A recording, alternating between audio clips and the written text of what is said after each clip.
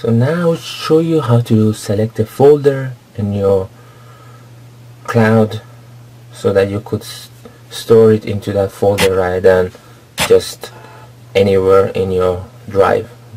So go to this place and then click on settings, and then scroll on here and select backup settings, then scroll down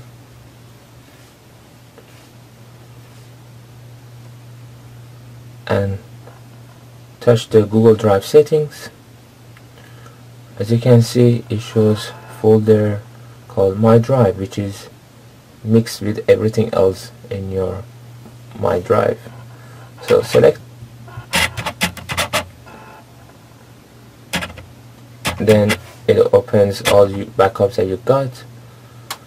Then you need to touch these three dots and select create a new folder called SMS. Touch OK. Use this folder, select save,